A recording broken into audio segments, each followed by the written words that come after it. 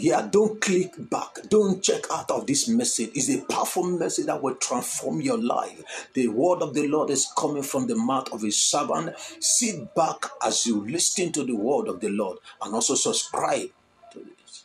Jesus, when he saw Jesus by prophecy, he said, behold the Lamb that takes away the sins of the world. Now John is locked up, courtesy Herodias, the daughter, as a birthday gift. He was locked up and was about to be beheaded in anger. When the disciples came to him, you know what he said? The same person who identified Jesus, who announced him, he said, go and ask him, are you the Messiah, or should we expect another? That is what offense can do. The man who ordained Jesus in ministry, in fact, he trained some of the disciples who would later be the disciples of Jesus. And yet he said, Jesus, my pain vetoes every vision I have about you. My pain vetoes anything God told me about you. I am in a moment of pain. You claim to be the Messiah, and now I am locked up in prison, and you do not even have the courtesy to come and visit me. I hear a rumor that as a birthday gift, my head is going, and you do not even show any sign of concern. Take that message to your Jesus. The disciples come to Jesus in a crusade ground and say, sir, we don't mean to embarrass you, but there's a serious situation. The man who announced you most, the man who cried out and said he was the voice who was sent to bear witness to you, is in total doubt of you right now. What can destroy a man's ministry more than somebody who loved you and endorsed you openly and is now saying, go, I'm not even sure of what I laid hands on? And the Bible says Jesus, with calmness and intelligence, he turned and began to lay hands, healed a few people. He said, go and tell John what you see. The blind see, the deaf hear, and so on and so forth. The gospel is preached. Then he says, 11 verse 6 now, blessed is he whosoever shall not be offended in me. Lord, where were you when I was losing my job? Where were the angels of protection when my loved one was being attacked by terrorists or died in a car crash? I don't mean to get you emotional, but I'm discussing on the afflictions of the righteous. Lord, where were you when, for the sake of my integrity as a man of God, I seem to have gone down? Where were you when Potiphar's wife was all around Joseph, and because of his integrity, he didn't go to the palace, he went to the prison? The afflictions of the righteous. How do you explain Joseph holding a woman's, the wife's, what they call it now, her veil or whatever it is he was holding? How could he say that he did not have anything to do with her? That was evidence enough. And yet God was watching in heaven. How do you explain Hannah crying year after year, going to Shiloh? How do you explain that? How do you explain God's people under the rule and bondage of the Egyptians? Many are the afflictions of the righteous. Let me tell you this.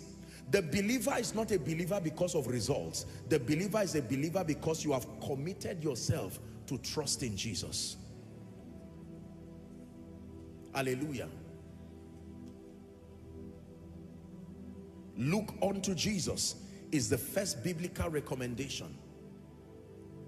I've had very painful experiences in the lives of people as I serve the purposes of God. And sometimes, you know, when they can't see Jesus, you who is the closest to him based on what they perceive, whatever they would have told him is what they tell you. Hallelujah. Since I cannot see Jesus, you claim to be the one who has come in his name, you better be prepared to help me convey to Jesus. And I will tell you loud and clear, where was he when this happened? I know many people who I called in maybe the face of bereavements and whatever, and I say, can we say a word of prayer? And they say, Apostle, with all due respect, please do not talk to me about anything prayer now. And I know that they don't mean it. It's just what pain can do. Hallelujah. I heard about the story of someone who had an accident and he had to rush out, and he stood watching his car burn, and it burned to ashes. There was absolutely nothing he would have done. And that was a car that was like 2 months old. What was the value of dedicating the car in church? They poured oil on that car and it still burnt after 2 months.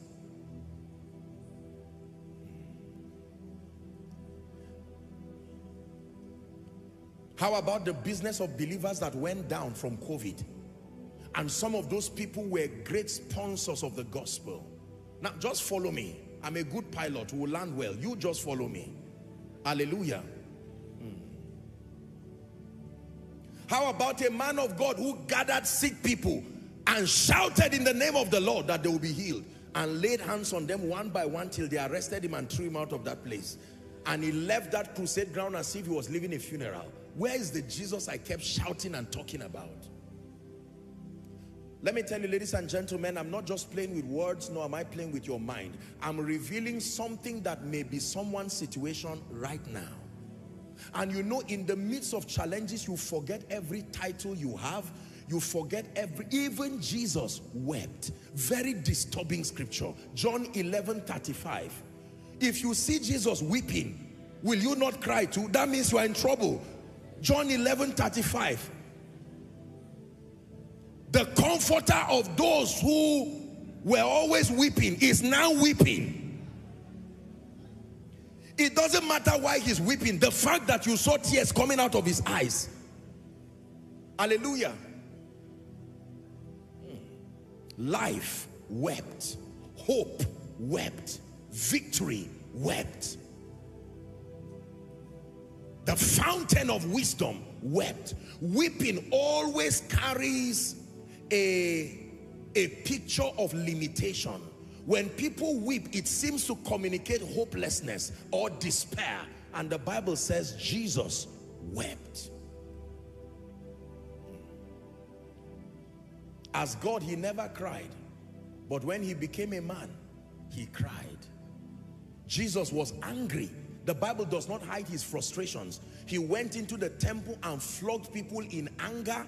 He caused a fig tree because he was hungry, and came to the tree, and the tree would not deliver, and he cursed that tree. Look to Jesus. Listen to me. There will be moments in your life where you truly will not be able to find answers intellectually. That's why there is a realm of peace that surpasses all understanding. That means that peace is beyond the realm of arguing, what is this, what is that. Remember, at the apex of Job's problem, the wife was even confused. She said, curse God and die. And Job said, no. Why do you speak like one of these foolish women? He said, all the days of my appointed time I will wait. I don't know what is happening to me. Different people came and started communicating several opinions. And Elihu one time shot them, and he said, you guys, I respect you. I wanted to speak, but I have a limitation in age. He said, but there is a spirit in man, and the inspiration of the Almighty maketh men of understanding. Job himself, who encouraged himself in the Lord, got to a point where he was angry. And when you read chapter 38, the Bible said he summoned God. He said, God, I've finished comforting myself. We need to talk. Please come and explain to me the reason behind this pain. And the Bible says God came in a whirlwind and a discussion began. Hallelujah. Luke